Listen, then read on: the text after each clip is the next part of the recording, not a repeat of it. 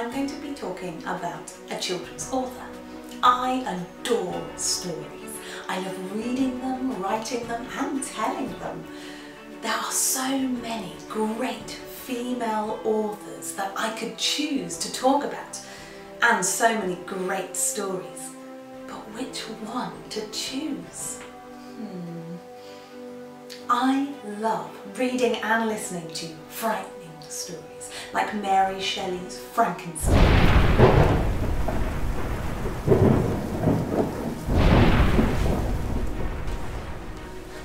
I like science fiction stories, stories that take you to strange magical worlds, like Madeleine L'Engle's A Wrinkle in Time.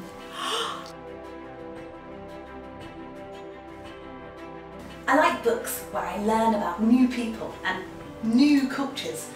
I can see our similarities and our differences. Like Hannah Lee's book, My Hair.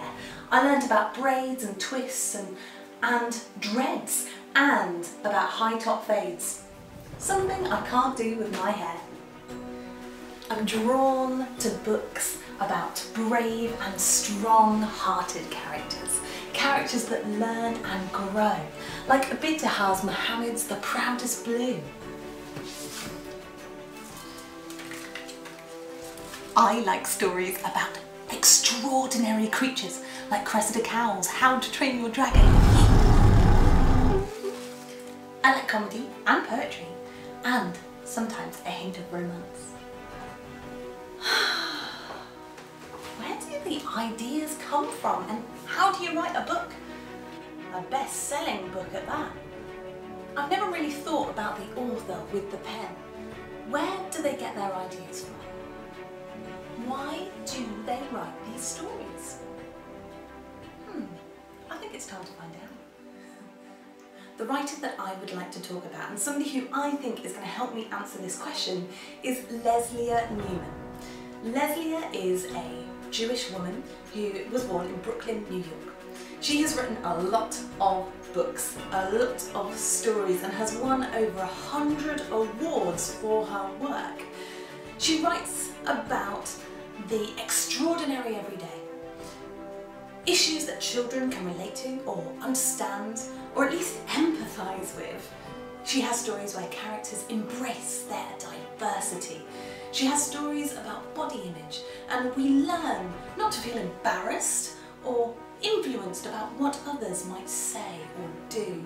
She writes about families, about different families, how some families you can have 2 mums or 2 dads.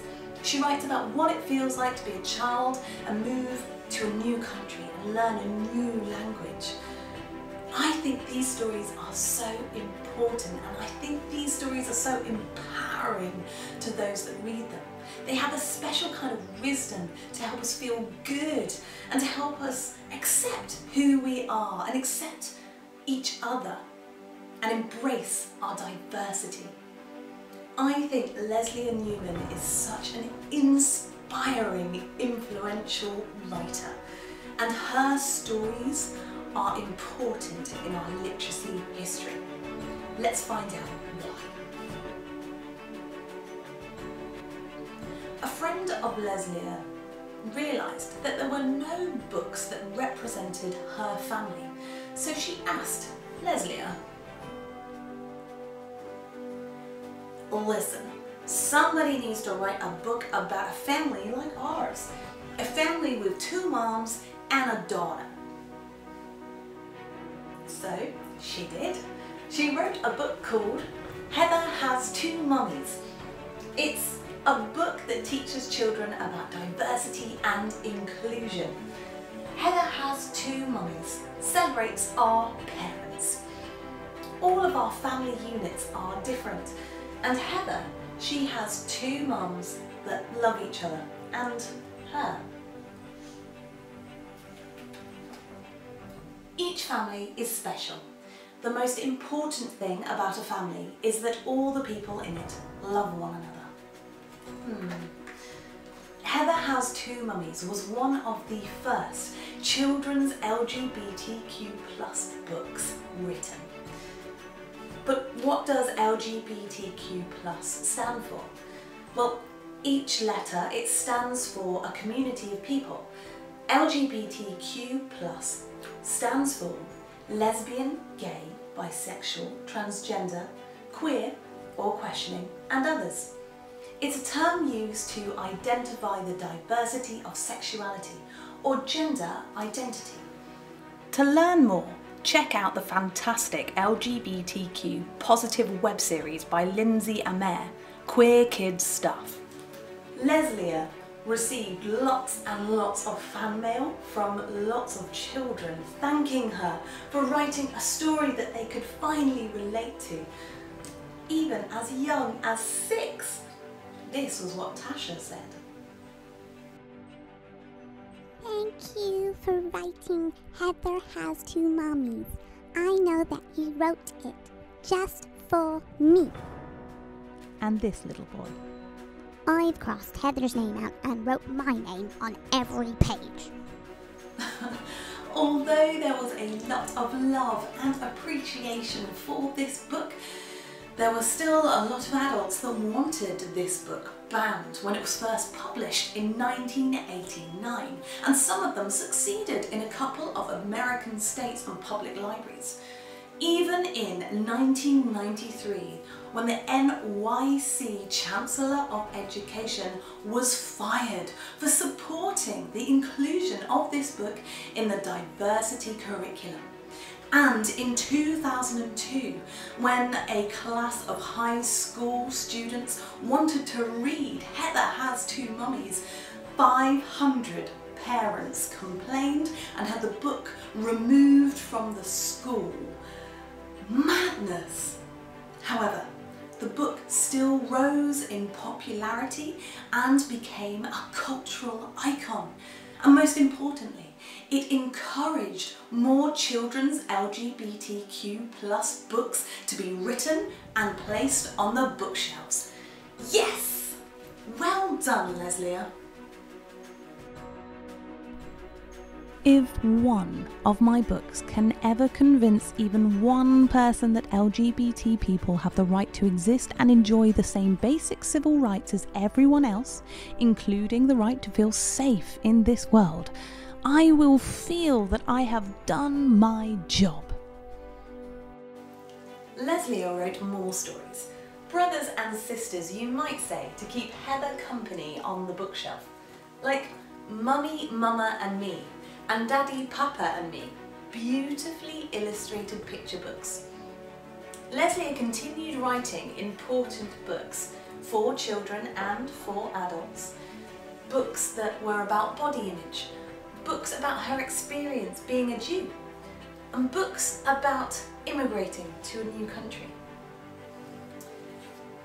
Gittel's Journey is a wonderful story that Lesléa wrote about her grandmother's experience coming to America as a migrant.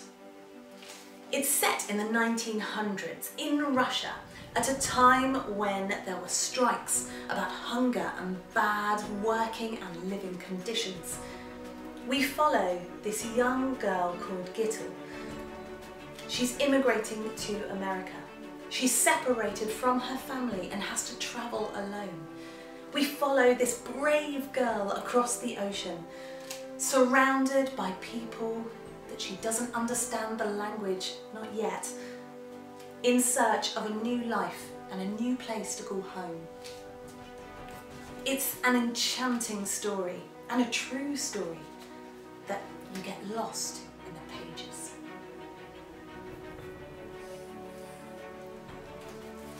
Lesléa clearly has a passion for writing real stories that children can relate to. Books are wonderful things that can help connect us, to help us find ourselves and learn about each other. If you want to write, you should. Lesléa clearly loves writing, and she encourages everyone to have a go at it themselves. She tells us we should read everything we can get our hands on, and write, and keep writing. Okay?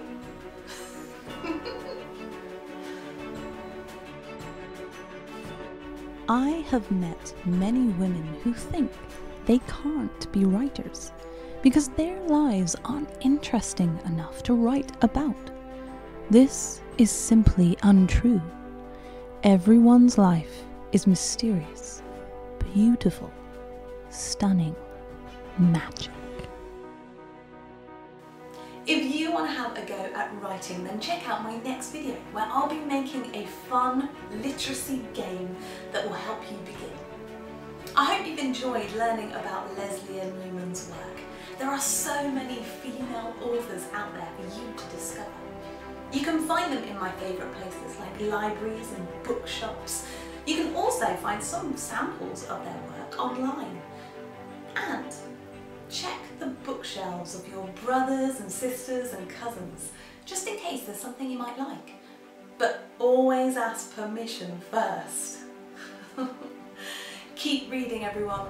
Start writing, and we'll change the world one book at a time.